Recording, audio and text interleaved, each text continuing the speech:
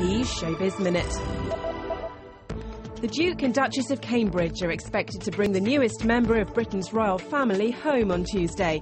The birth of the baby Prince Monday has been celebrated around the world and continue later with gun salutes in the UK and the ringing of bells in Westminster Abbey.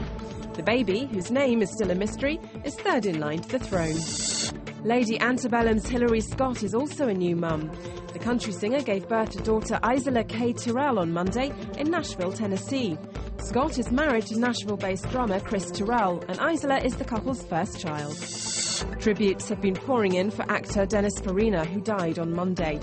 The star of TV show Law & Order passed away after suffering a blood clot in his lung. He was 69. Farina is survived by 3 sons, 6 grandchildren, and his longtime partner Marianne Carhill. This is Nikki Finlay with AP Showbiz Minute.